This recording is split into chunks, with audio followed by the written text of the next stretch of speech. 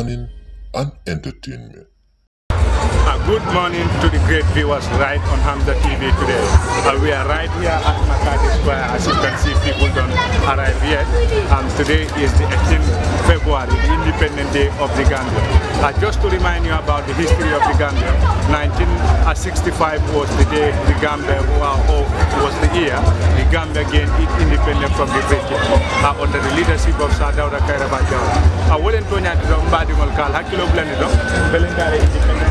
that siaka to feltale Makati Square damin dal ko nala kilo ba kam bi mulu ne dum yalla ko am ben nak independent on lu mo jura kam kal hakil bulandi don bi 18 February karo atil tang ani sayo ketal lu ke kabri momen gamme a fan so don kabonu aw tuba mararo aw ya sabu bi ketal lu ke yalla ko kuma da ba ke ko ta aka jura Makati Square wal ba je kan don damin do ambe Makati Square le nyinte men ka mol batu aja ni mol bina tu momen na anyinte men badi ngol anyine kuti me ana ko ngaso dale ko kuti me ana ko be kala jam bi ba tandila adi nimbo ko don ko kata ko ma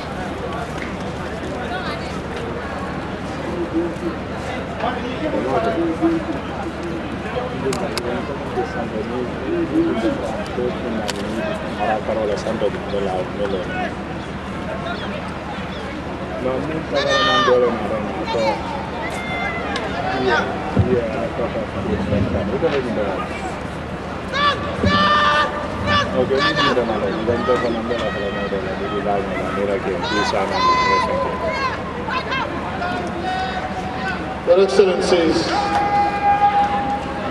esteemed invited guests, ladies and gentlemen, I have the honor to recognize the arrival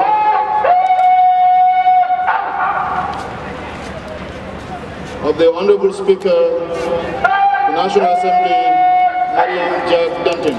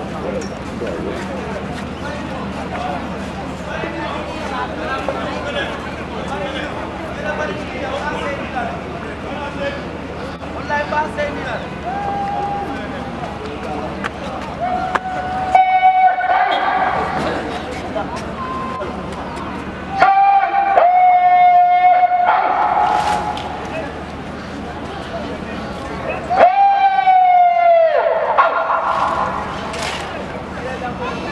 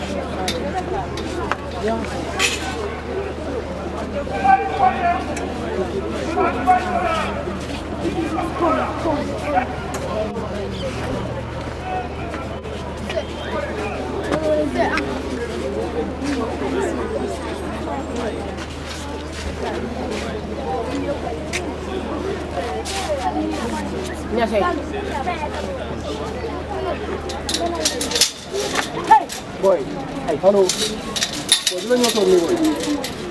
Dila ñoo toogee nii. Waaw foog ñu tëj mbaay. Dila ngeen toog. Waaw, ça va.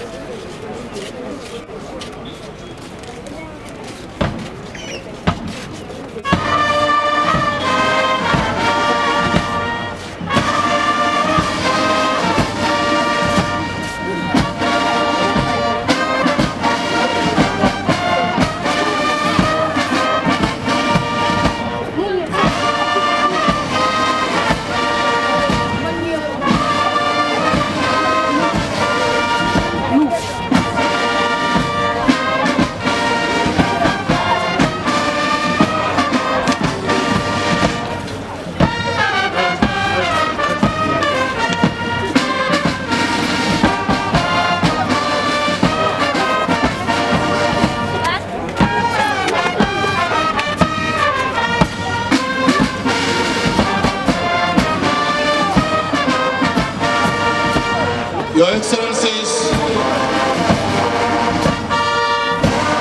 esteemed invited guests, ladies and gentlemen, I have the singular honor to announce the arrival of the service chiefs, the Commander, Gambia National Army, the Commander, Republican National Guard, and the representative of the Commander, Gambia Navy. You are welcome, chiefs.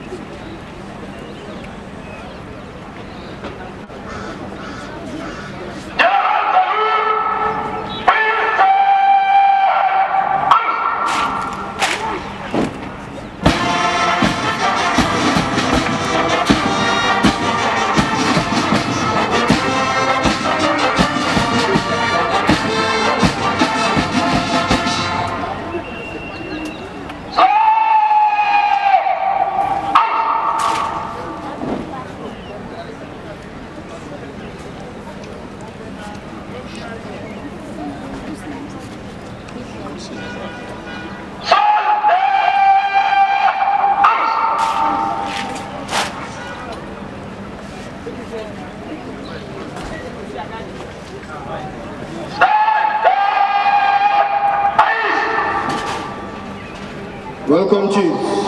The Commander, Gambia National Army, Brigadier General Usman Gomez, Commander, Republican National Guard, Brigadier General Turo K. Jowney, and the Commander, Gambia Navy, Commodore Monani Sengo, represented by Navy Captain Fatu Jeta Balde. I would also like to seize this opportunity to recognize the presence in our midst, the Deputy Chief of Defense Staff, Gambia Armed Forces, Major General Mamadou Cham, and also the Lord Mayor of Banjul, Ruhi Maliglo. You are all welcome.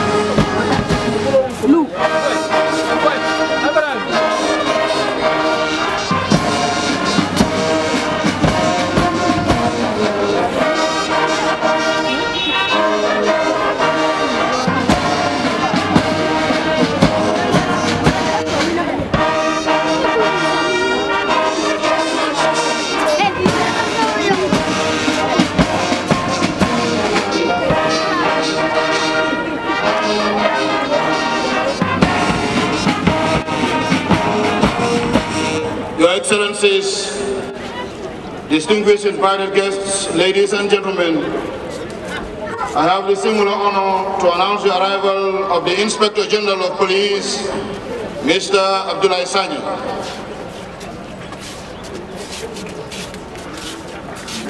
You are welcome, sir.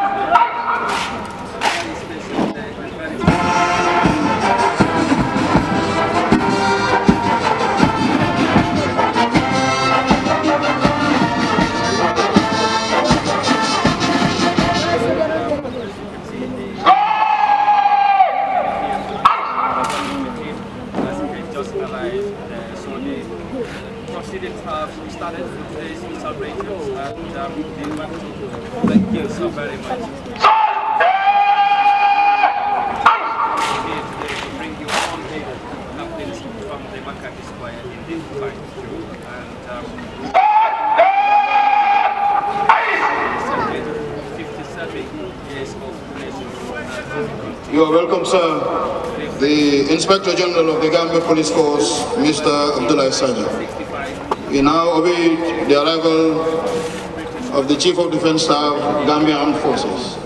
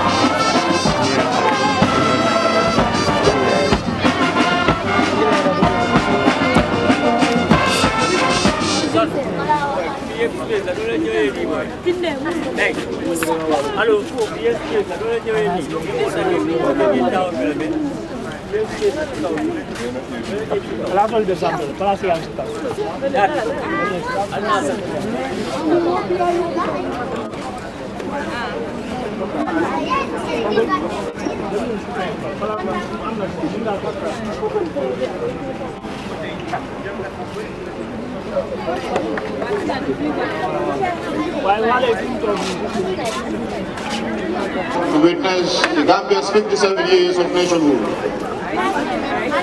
which is celebrated today in the form of a special anniversary celebration parade. This gathering is not only meant to celebrate, but to honor, to commemorate, to reflect, and to pay homage to a day, the 18th day of February, a day that shaped the course of history for the Gambia.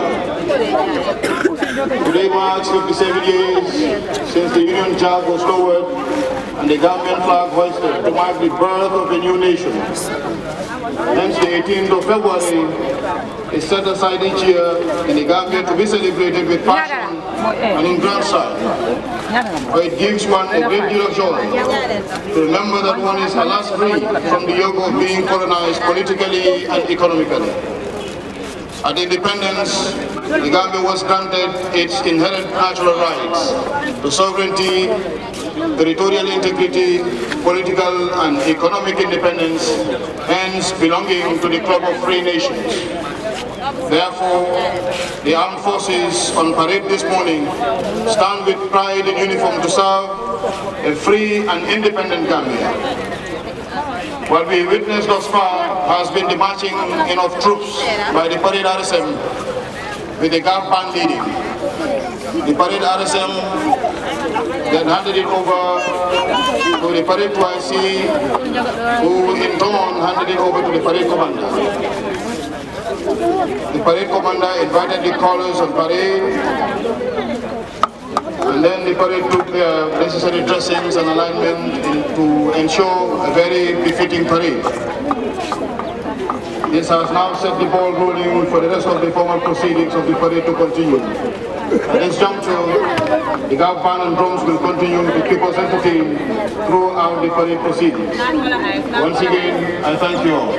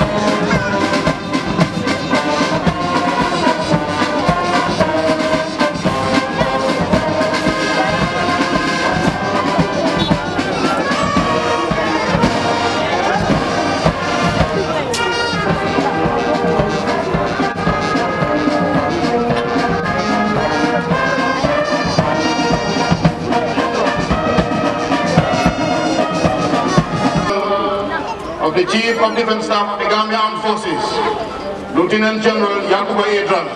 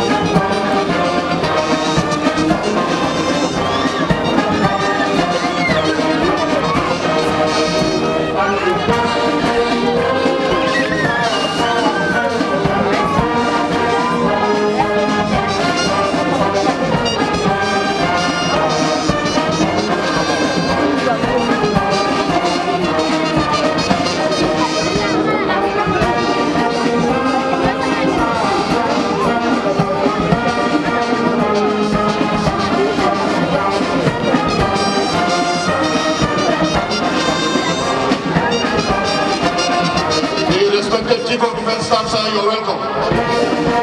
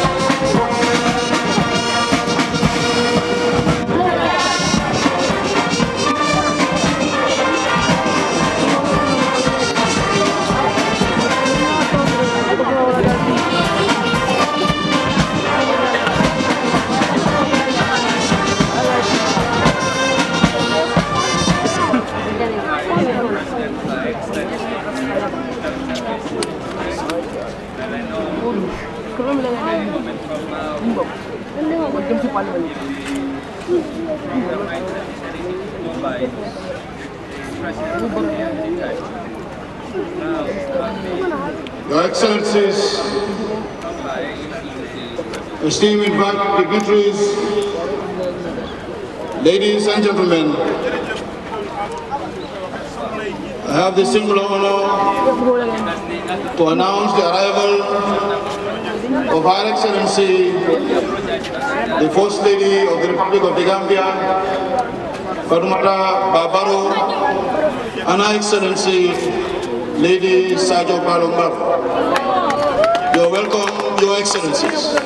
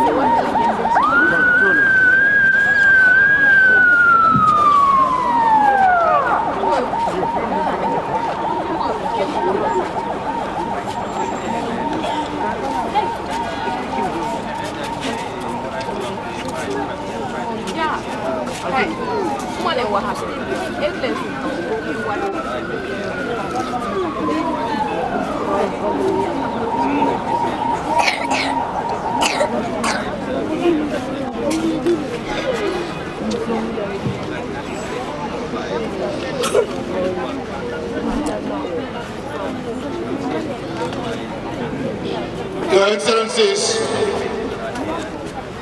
esteemed invited dignitaries, ladies and gentlemen, I have the honor and privilege to announce the arrival of Our Excellency, the Vice President of the Republic of the Gambia, Dr. Aïssatou Touré.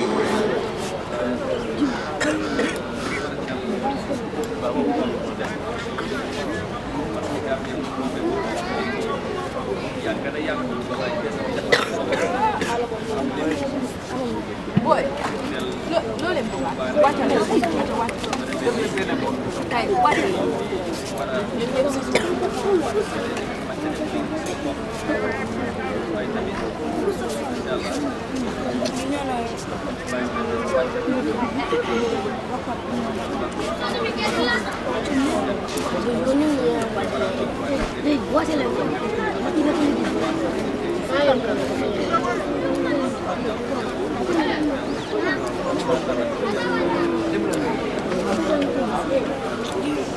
You are welcome, Your Excellency.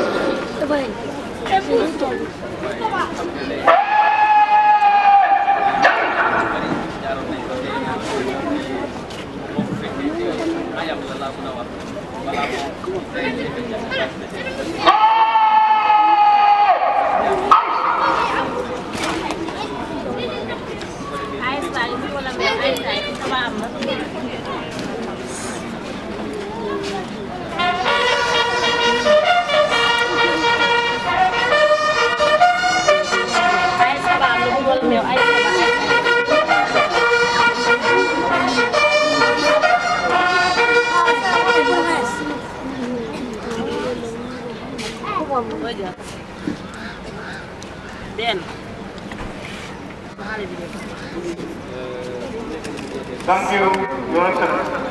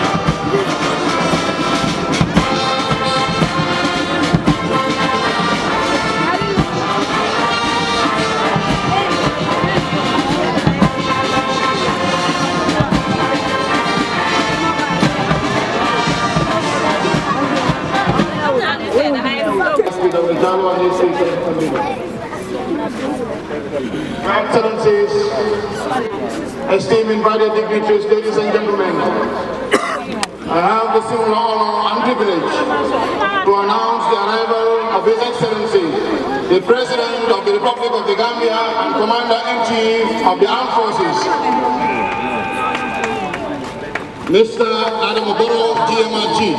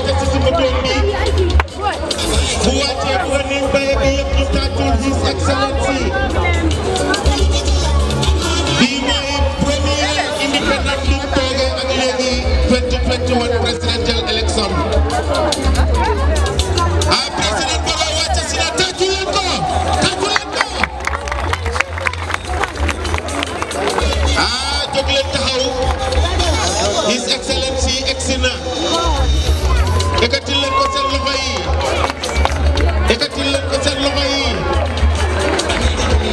kooku pavillon tàggu leen président Barrow.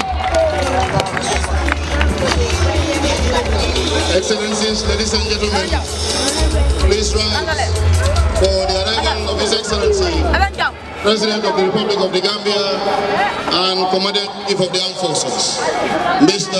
Adam Barrow. You're welcome, Your Excellency.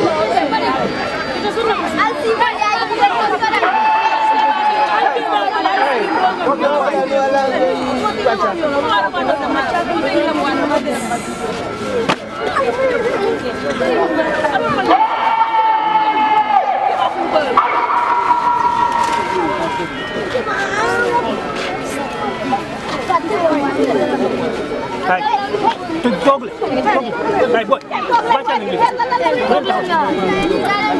Hey,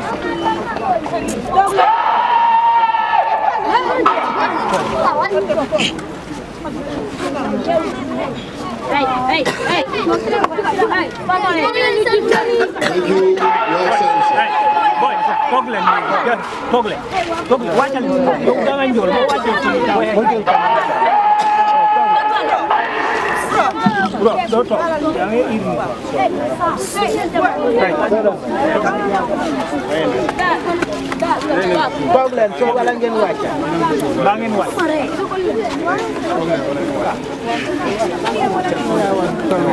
Your Excellencies,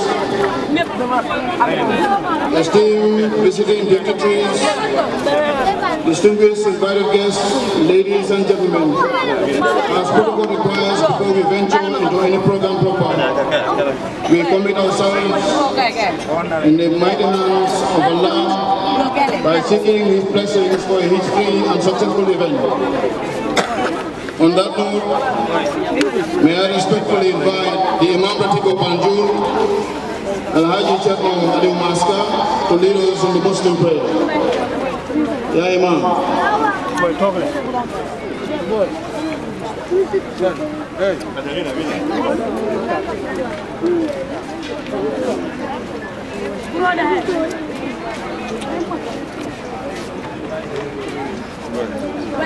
class, wait,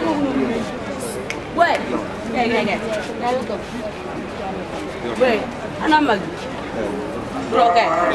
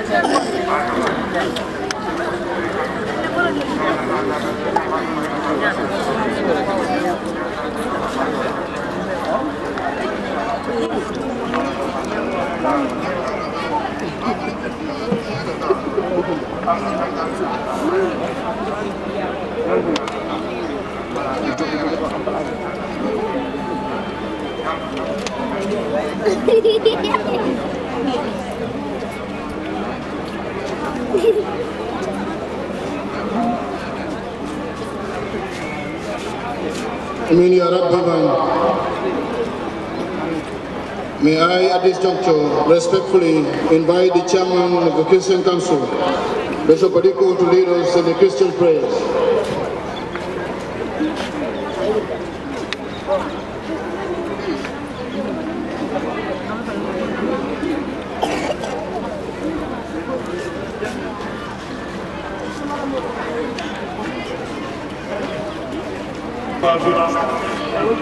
In peace, love, and joy.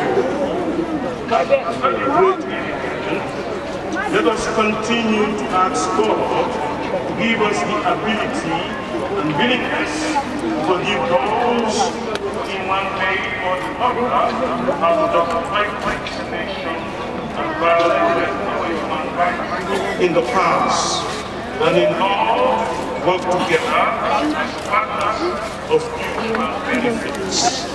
Heavenly Father, remember tremendous thanks and expect profound gratitude for the provision, security, providence, assurance, infinite mercy, and love you continue upon us. Remember the Gambia, O Lord.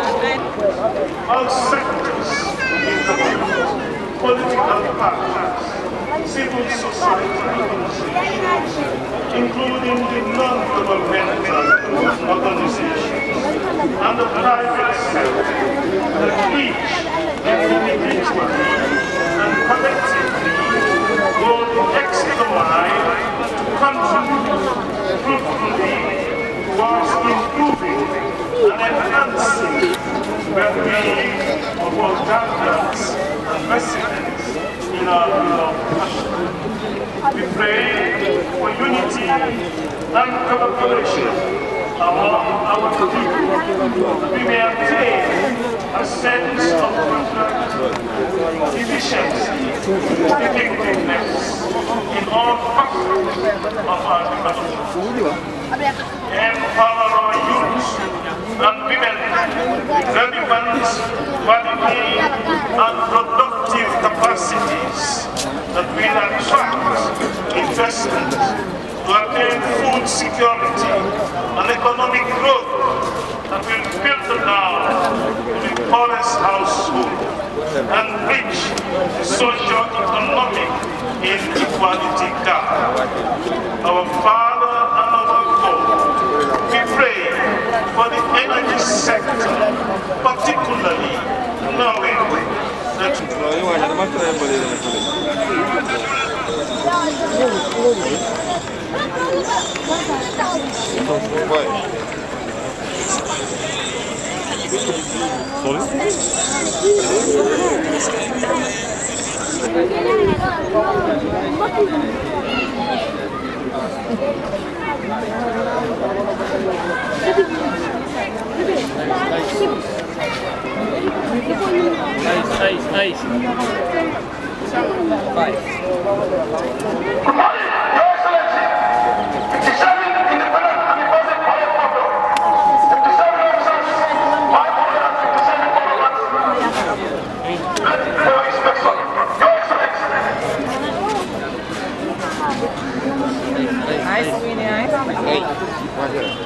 Nice. Ice.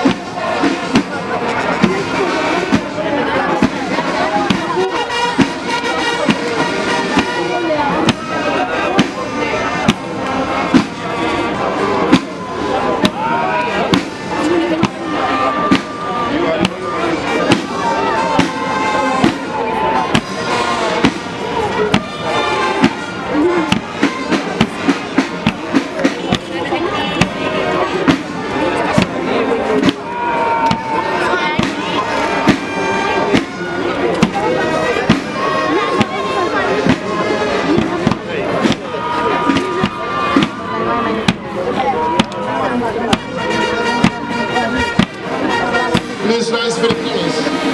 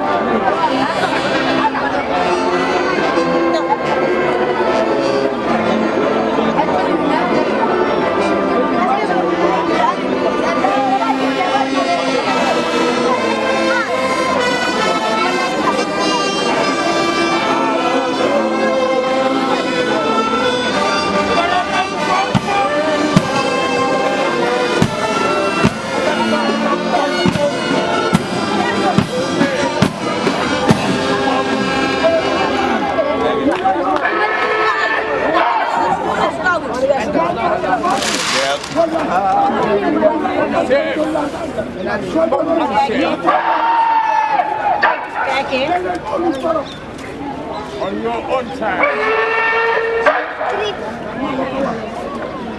Fire.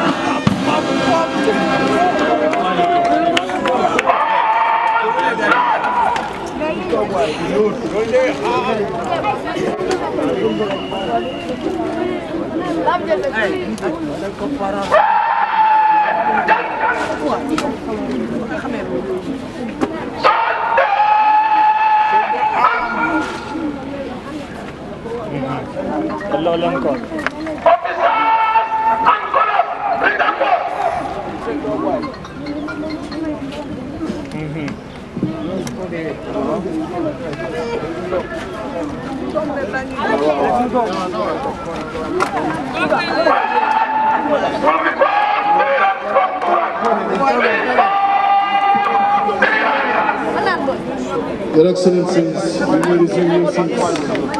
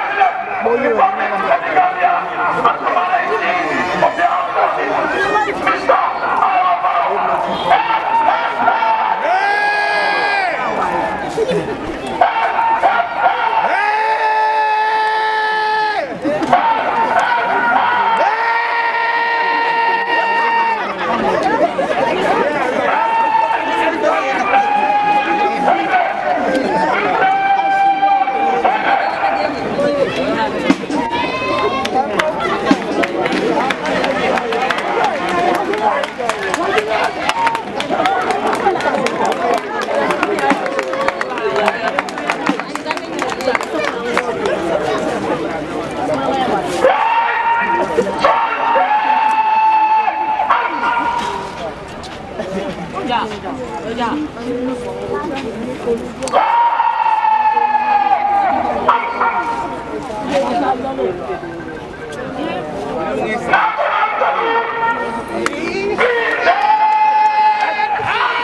rise for the national anthem.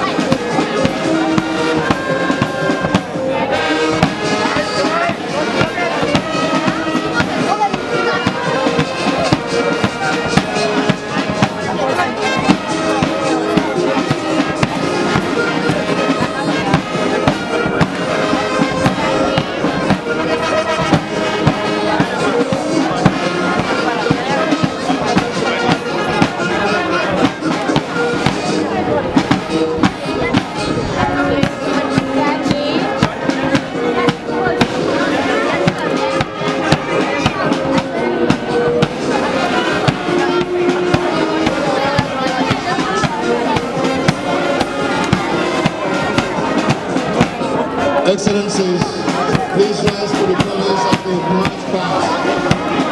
You may also and will resume your seats so that they pass.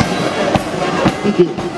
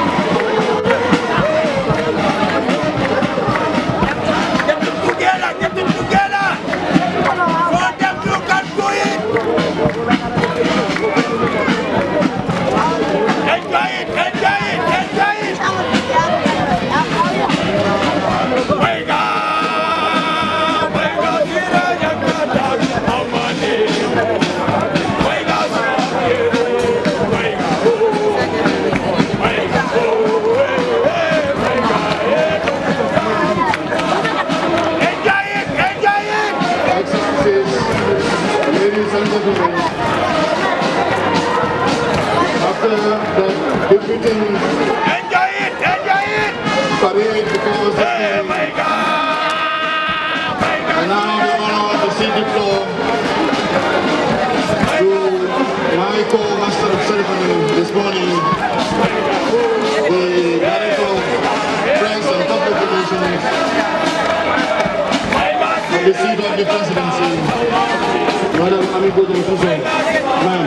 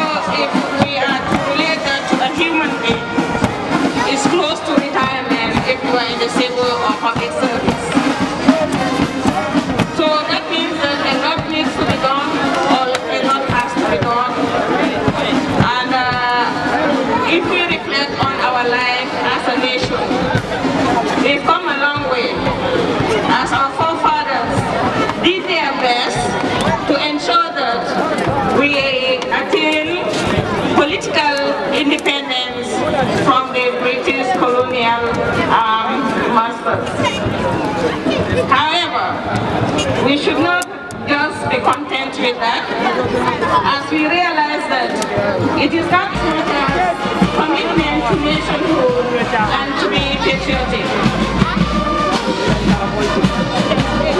I think I would allow the police back to my part so that as they lead the sports, I will be able to hear more about this students marching past us as His Excellency takes the salute from them.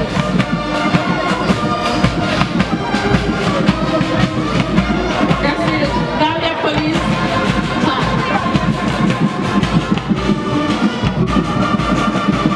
The Gambia Police Force Band are the ones usually giving this type of entertainment to motivate us, but also to give us inspiration. As you realize, we have athletes from all divisions. They are passing by. We've just seen they are preparing for this afternoon to have their sports at the Independence Stadium. And they come from all divisions, from Region 5 up to Region 6. And these are boys and girls who are in the area of sports. And we know what sports means nowadays. Very healthy, but also it could be a source of economic development. We must congratulate Mr. Musa Ngendi, who is part of the organizing committee, for preparing Albion School, who are just about to pass while His Excellency takes the salute. Along with their teachers, next we have St. Mary's and another school in their right, which was established in 1903, and the first head teacher was Robert A. Taylor. We have Methodist Prep established in 1921, later became the Boys High School, and first led by J.A. Baker, a British. As we move, we see Kapama, President Jesse Fine, Muslim Madrasa School. They are all lined up as we see them.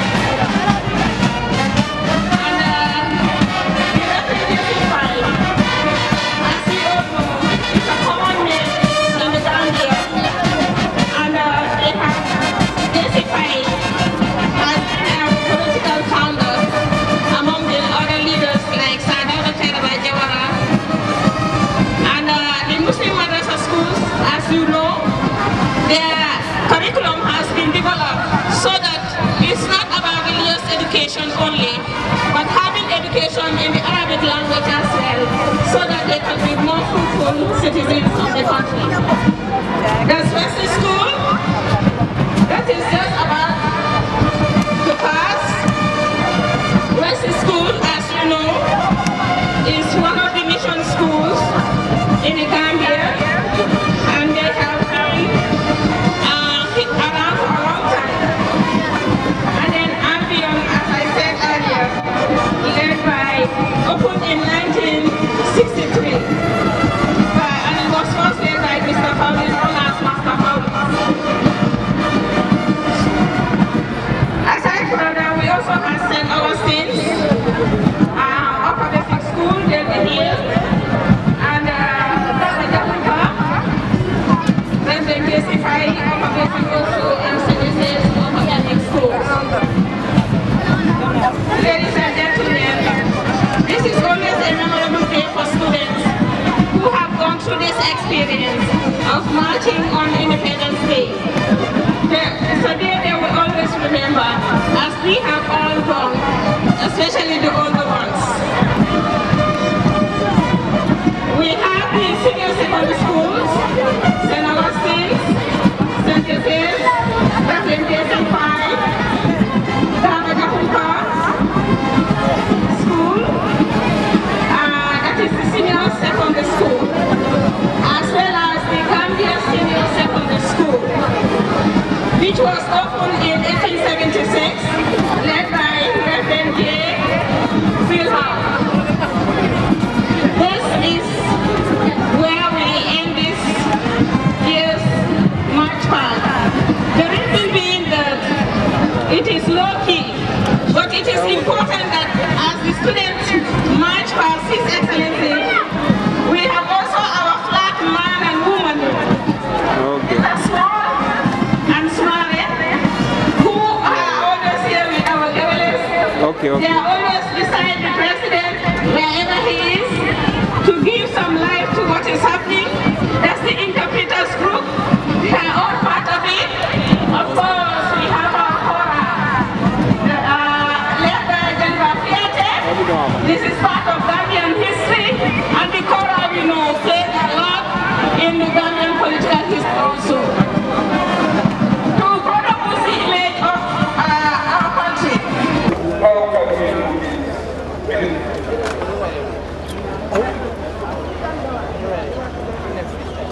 So some depends on how radical we are and how far it is to go in this affordable capabilities and others, while minimizing imports and maximizing exports.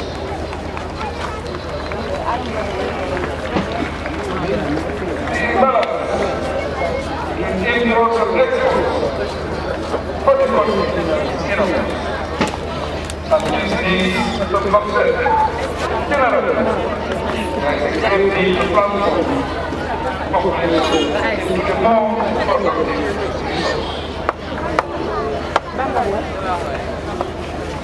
We ourselves from economic intelligence of a water strategy. We must invest more in the that much what we consume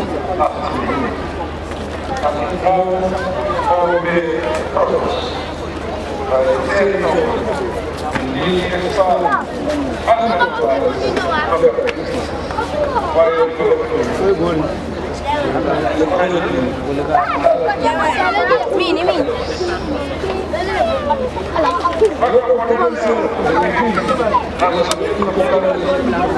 By recognizing our enemies and enjoying businesses. And more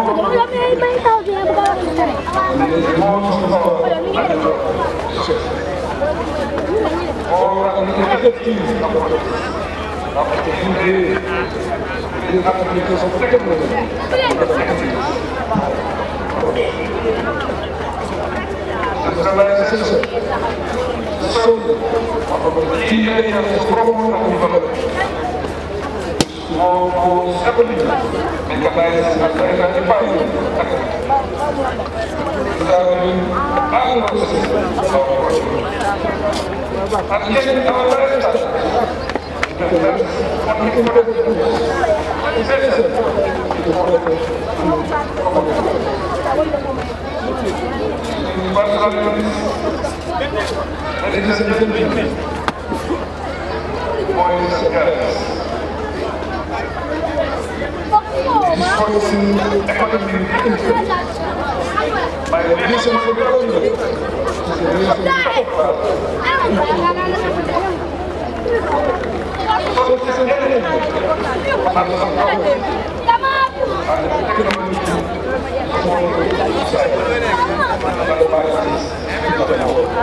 Wolen tonya de do mbadi on felenti wolen kuti mi ala ko fam depende no kol bondale nyame be lari wala je fana felenti dal baje kam jeni jankan ni dem futata independent mo jugo la bandula fana do kamala mbadi on kala kilo kala HAMZA TV be wato ci ko fana ala baraka